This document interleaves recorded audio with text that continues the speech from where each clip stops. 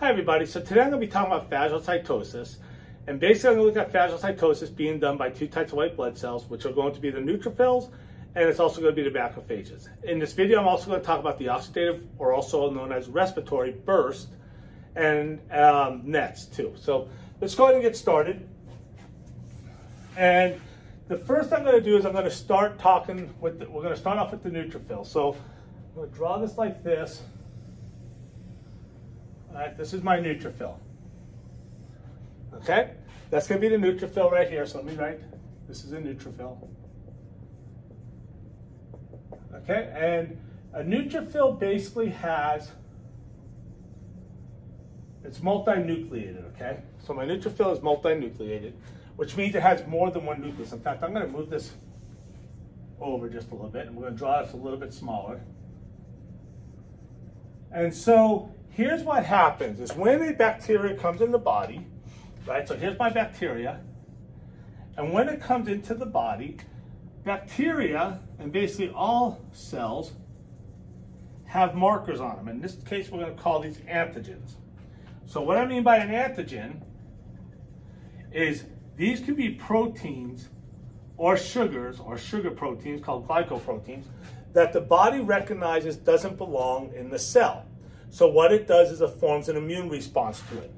What my neutrophil is going to do is this, is you have little things called microtubules inside the cell, and what they're going to do is they're going to push this cell membrane out to make like arms. We call these pseudopods. So here comes my pseudopod like this. All right, there's my pseudopod there. And then we got a pseudopod over here. Now, these black lines all represent the cell membrane. The black lines represent the cell membrane. So when it pushes the cell membrane out, you got to realize this is still all cell membrane in here. So to give you an idea what this would be like, imagine I take my arms out like this, and now I'm going to pull something into my body. But in this case, it's actually going to enter into the cell. My arms would be the pseudopods, right? So it pulls this into the body. So let's draw it now on the inside. Okay, and here it is. And when it does this, remember, this is still surrounded by the cell membrane. And we're going to call this a phagosome, okay? So it pulls it into the body, or into the cell. All right, so here it is inside the cell. Okay? And this is known now as a phagosome. Okay, so it's done phagocytosis, and this is a phagosome. Now, inside the body, you have, or inside the cell, you basically have some other types of vesicles, which is known as a lysosome. That's my lysosome. Inside of lysosomes, we have something that's called hydrolytic enzymes. And these are proteins that are designed to break down things. So what's going to happen now, my lysosome is going to bond with my phagosome. So this is going to bond with this, okay? It's going to bond with this. When it does that, this is now known as a phagolysosome. Okay, when this bonds with this, it's known as a phagolysosome.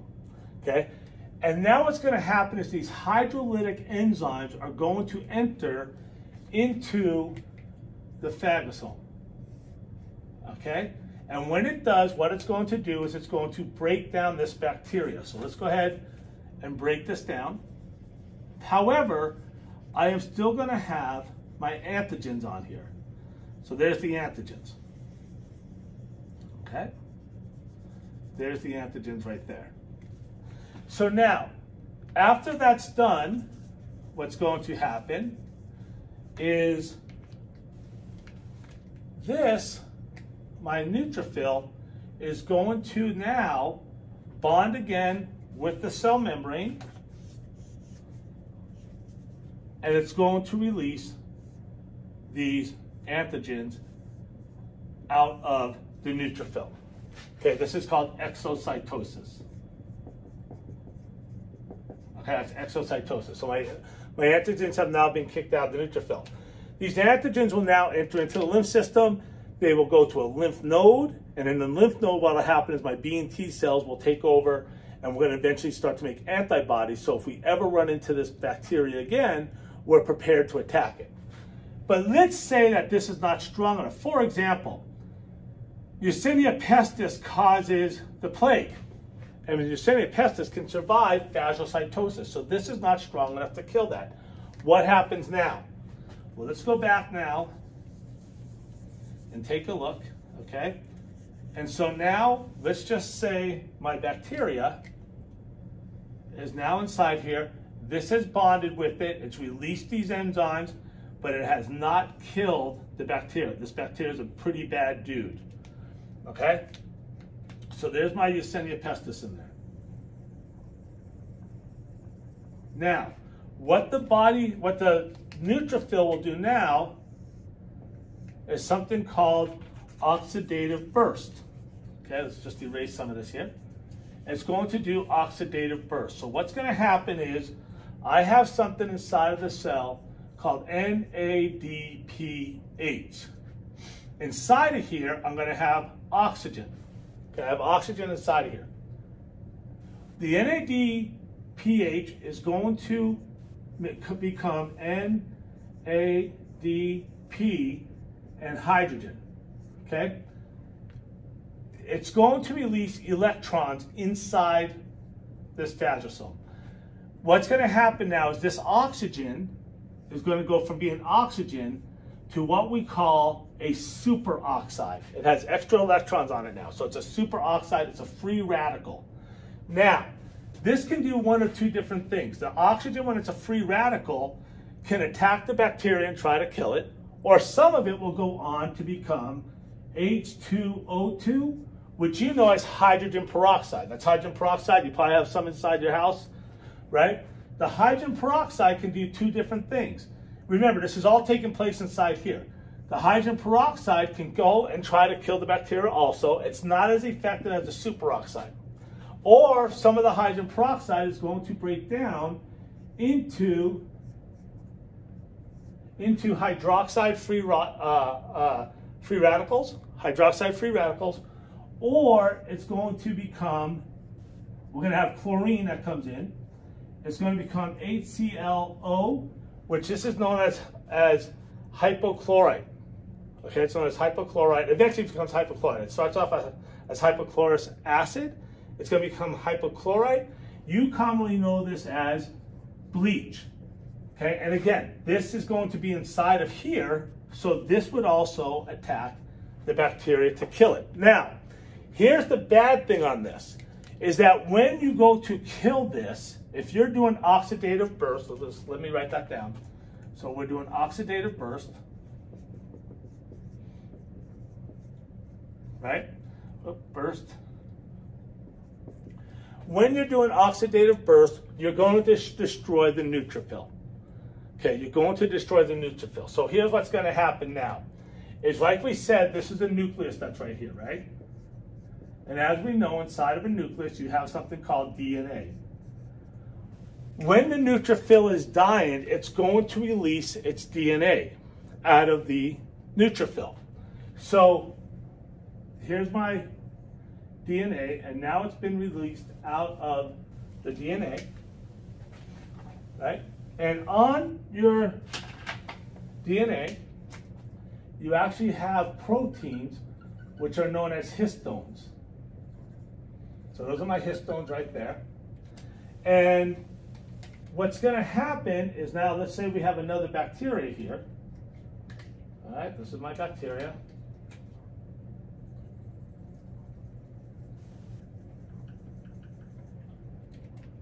And like we said, we have antigens on there. I think I drew 3. There's obviously a lot more than 3 antigens on a bacteria.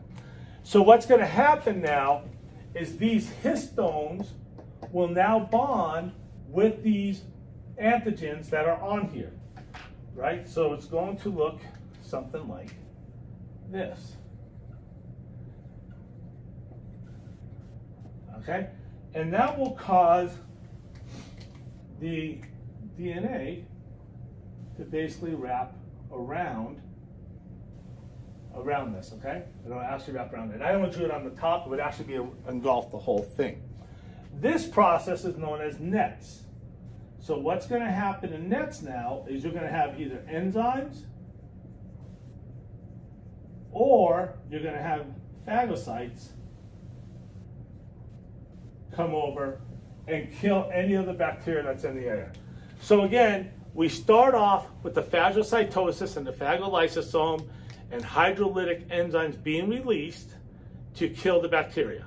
If that doesn't work, the neutrophil will do oxidative burst. In oxidative burst, we're going to convert oxygen into superoxide, right? Because my NAD pH has donated an electron to the oxygen, okay, or actually 2 electrons. So we're going to end up with an extra electron on the oxygen. The superoxide can either destroy the bacteria or some of it's going to go on to become hydrogen peroxide. The hydrogen peroxide can also kill the bacteria, or it can go on to become hydroxide free radicals or hypochlorous acid, which is basically bleach. It's going to go through another process, hypochlorite, but it's going to become bleach, which you know bleach is what we use on our clothes, right? And that then can go and kill the bacteria also. Now that's the neutrophil. So the neutrophil, oh, no, I'm sorry. Then over here, once the neutrophil knows it's dying, it's going to release its DNA. You have histones on the DNA, right? These are histones, these are proteins. And basically your DNA wraps around it. This is going to bond onto here. And it's basically going to make it so that enzymes will come by and kill it. Or it'll be phagocytized by some other type of white blood cell that's on there. Let me just move this over just a little bit so you can see what I'm talking about, okay? That's going to be called nets, all right? So that's the neutrophil. Let's take a look at the macrophage. Can we erase this real quick?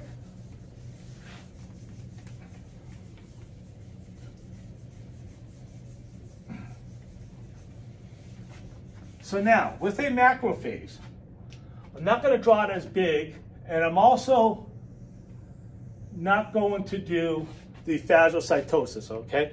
But let's just say it's already done the same thing that we saw with the neutrophil, where it made the pseudopods, and now it's pulled the bacteria into itself. And here's the bacteria in here, okay? Okay, so this is my bacteria. And then I have my, remember, we're going to have the membrane going around this, right? Oop, and I got to put my antigens on there, of course. All right, there's an antigen, there's an antigen, there's an antigen. And then we're going to do the lysosome thing again, right? Here's my lysosome, and my lysosome has the hydrolytic enzymes in here. And remember, enzymes are proteins. And then it's going to bond, and like this. And then what's going to happen is my hydrolytic proteins are going to come in here, and it's going to destroy this. So here comes my hydrolytic proteins coming down like this, right? All into here. By the way, this would still be known as a phagosome. This is still known as a lysosome. And when they're together, it's still known as a phagolysosome, okay? So now what's going to happen is this. We are going to destroy this, okay? Now, if you remember last time when we were talking about the neutrophil, we said the neutrophil does exocytosis and it kicks those antigens out. It kicks those antigens out. Well, macrophages are a little bit different, okay? And again, this is a macrophage. Macrophages are a little bit different because what macrophages are going to do is it's going to present these. So you have on every cell in your body that has a nucleus basically has a receptor on it, okay? And on that receptor, you have an antigen. I don't know if you guys can see that, so let me go with purple. Okay, there's an antigen. This is a self-antigen, okay? This is a self-antigen. So what this self-antigen does is this tells the body, your body, I belong here. don't attack me. I belong in the body. Okay? You take this cell and put it in somebody else's body, that's a bad guy. In your body, it's saying, hey, I'm a good guy. Don't attack me. I belong here, okay? This is known as MHC1, Major Histocompatibility Complex 1. That's the name of that receptor, okay? So what's going to happen now is, obviously, this should have a nucleus because I said it has MHC1. MHC1 is on every cell that has a nucleus. MHC1 is on every cell that has a nucleus. This is my nucleus. Nuclei are made up of chromosomes. In this case, you have chromosome 6. So what's going to happen is that chromosome 6, we're going to get some reshuffling, and what you're going to do is you are going to make some receptors. Those receptors now are going to come and bond onto these antigens. All right? They're going to bond onto these antigens. Then what they're going to do is they're going to take these antigens and they're going to go up to the cell membrane and they're going to present them on the cell membrane. All right, so we got this, and now we have the antigen. Okay? Now, why did I mention MHC1? MHC1 is on every cell that has a nucleus.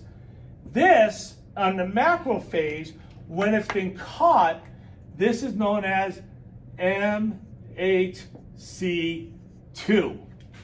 And then there's the antigen. This is the bacterial antigen in this case, right here. That's my MHC2 with the antigen. Now, the macrophage, whereas we said with the neutrophils, these just got kicked out and then had to go to the lymph node. In this case, what's going to happen is the whole macrophage is going to enter the lymph system. It's going to go up to the lymph node, and then at the lymph node, it should meet up with a B cell, which is then going to become activated, and T cells basically cause it to multiply. And that's for a whole nother video, which I do have on adaptive immunity. All right. So again, the difference between macrophages and neutrophils is, if you notice, there's no oxidative burst here. There's also no nets here. Okay, we have no nets, we have no oxidative burst. This part's the same as far as the lysosome bonding with it and causing a phagolysosome. The difference in how the antigen is treated is, in this case, we have an antigen presenting cell, so we present the antigen on the cell membrane. Okay, neutrophil just kick those out. And like I said, and then no matter what, the antigens end up at the lymph nodes. That's it for phagocytosis, and thank you so much for watching.